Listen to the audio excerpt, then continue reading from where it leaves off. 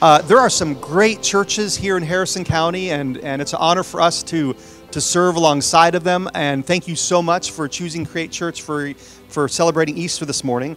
You know, every church has a slightly different mission, purpose. I think God made it that way so that we're not just for one certain type of people, but so we have churches that fit every family and every season of life. But here at Create Church, our mission is to do really just three things, and they're all centered around the parts of our mission. Discovering God, we think it's so important. It's giving people the opportunity who maybe didn't grow up in a church, or maybe never heard about the God who loves you and has a purpose and a plan for your life.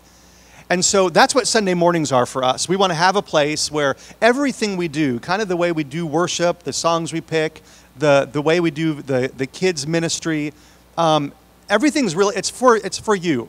It's for you, it's for your family, friends, people that are maybe far from God. We just want to help people discover God. Next, we also want to help people grow closer to Him.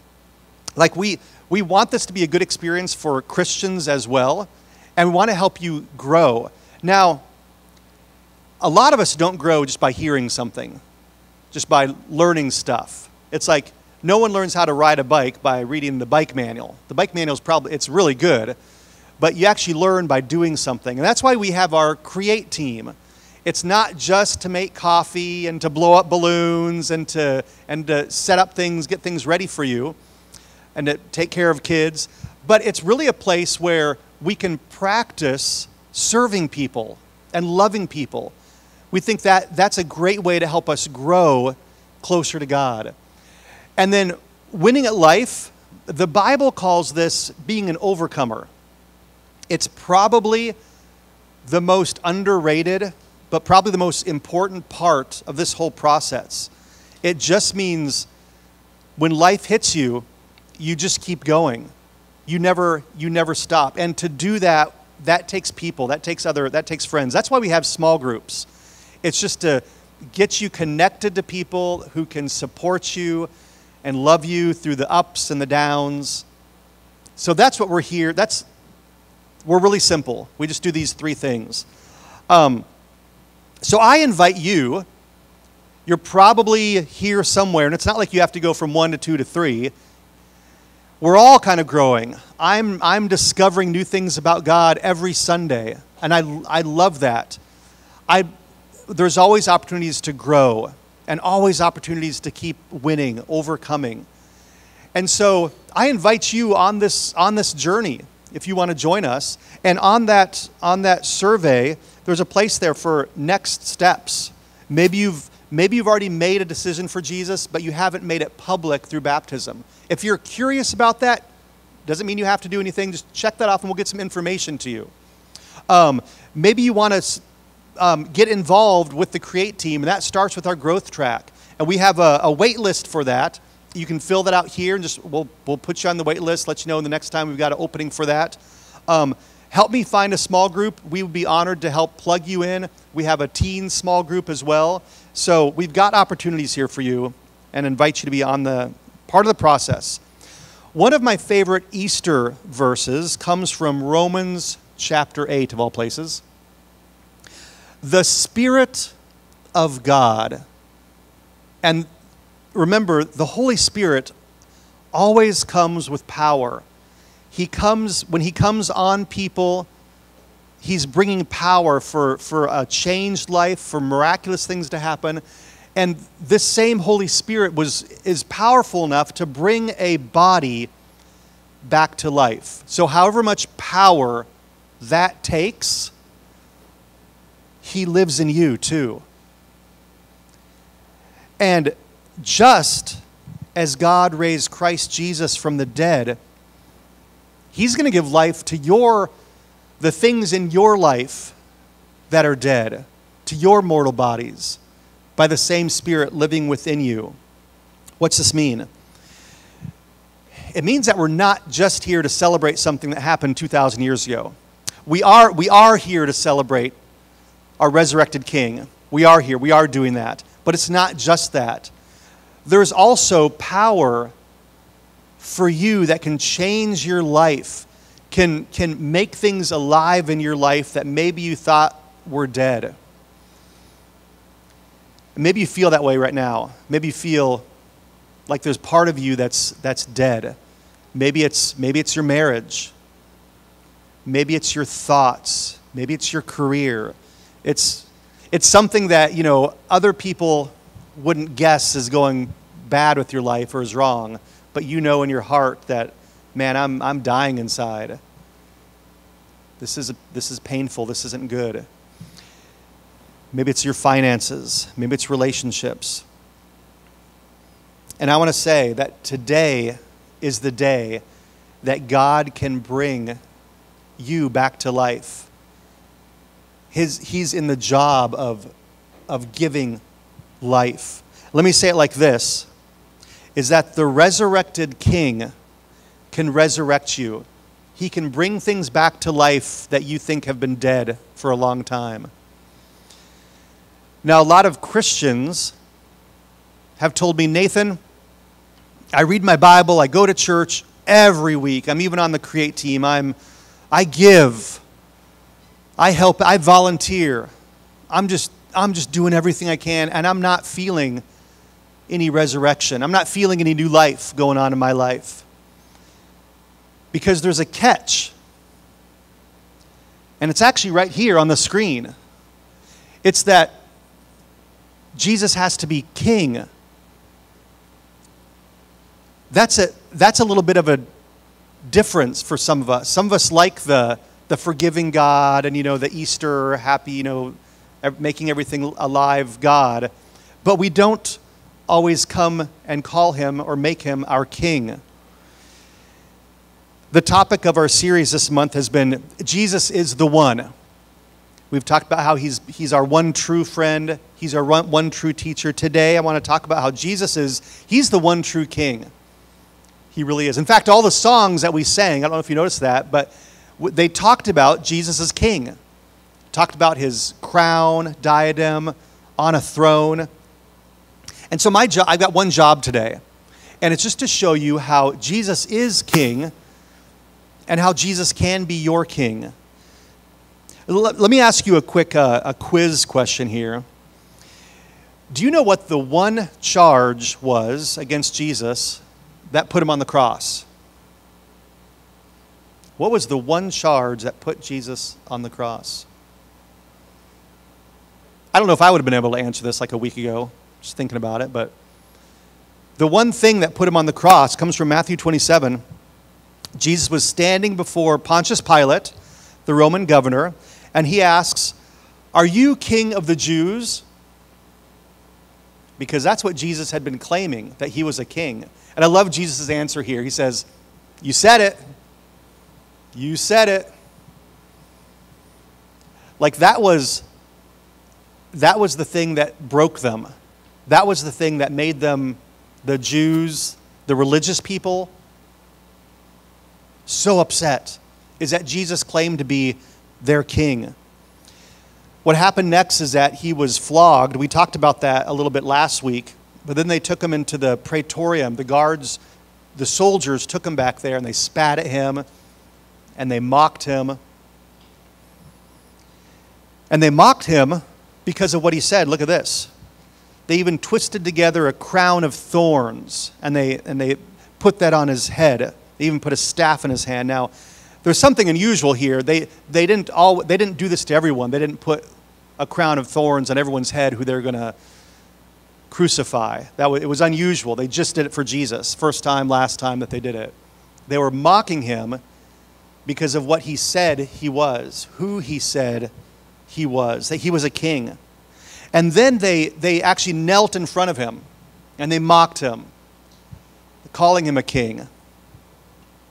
And I think, I'm not trying to step on any toes this morning, but I think a lot of people, even some Christians, mock Jesus. Maybe unintentionally, intentionally, I don't know, but like they love the forgiving Jesus, the Easter Jesus, the humble Jesus, the gracious Jesus, and he is all that. But they don't like the King Jesus. They'll even take his Bible and say, hey, I don't want to do this. Jesus says to do this, I'm gonna ignore that. They're just twisting a crown of thorns. They'll say, Hail, King of the Jews. And then above his head, they place this written charge, and it was written in 3 languages, in Hebrew and Aramaic, or Greek, and Aramaic and Latin. And what it says was, this is Jesus, the King of the Jews. The whole reason he went to the cross is because he claimed to be a king. And the truth is that he was a king. They killed him, he died, and 3 days later, he rose back to life again. And now he's sitting at the throne next to God. He is the risen king. Can I hear a good amen? That's what we're celebrating today. He is the king. At the end of Jesus' story is about Jesus as king.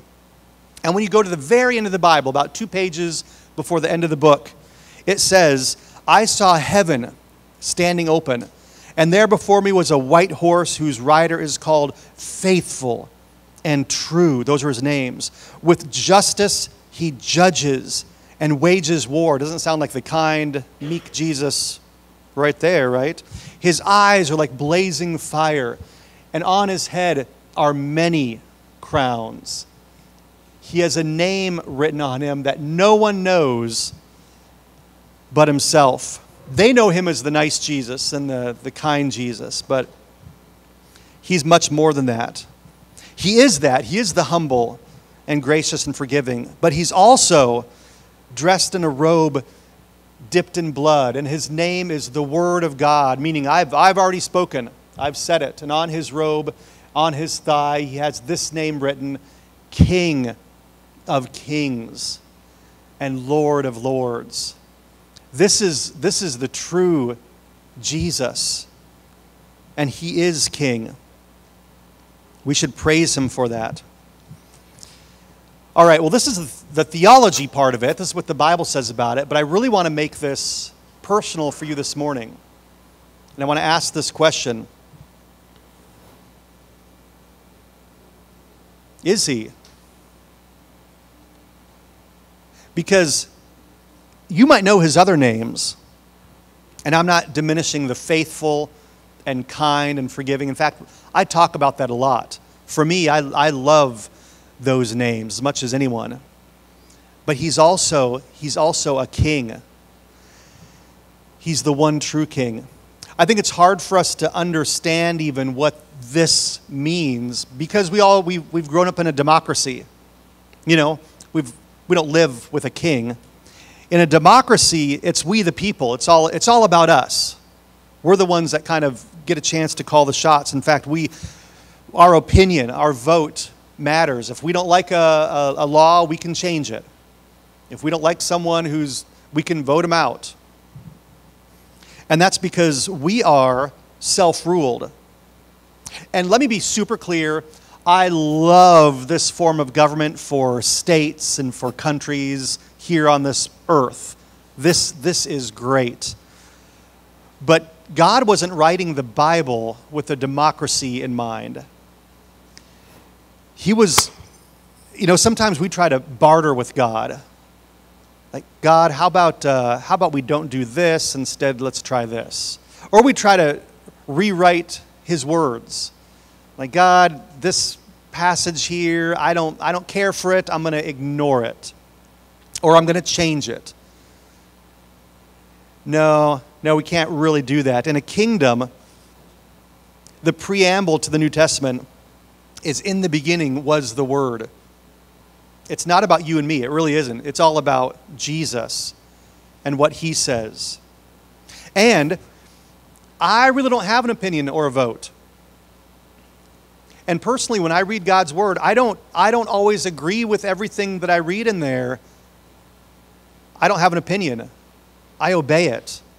I have to do that because I am God-ruled. And you know, if you don't like this idea of being God ruled, I just want to remind you that when you become a Christian, when you decide to make him your king, you're not a subject. No, you're not a servant. He makes you a part of his royal family. He gives you everything he has. It's amazing how much he gives when you decide to crown him the king. And I think a lot of people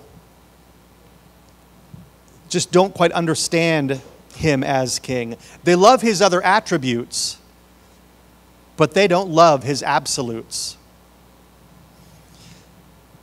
And so the resurrection power doesn't work for them.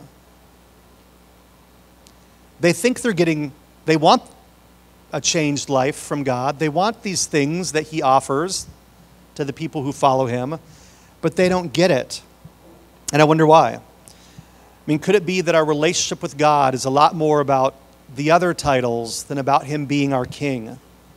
And I want to suggest that if you want to see God's power in your life, that you crown him Lord of all, that you crown him, that you make him your king. We sang it all morning, that Jesus isn't just the Savior, but he can be your king when you choose to crown him. And let me say it this way, and this is a sentence that kind of summarizes the whole message in a couple lines, is that the resurrection power of Jesus is available to you at the level of your submission and devotion to him.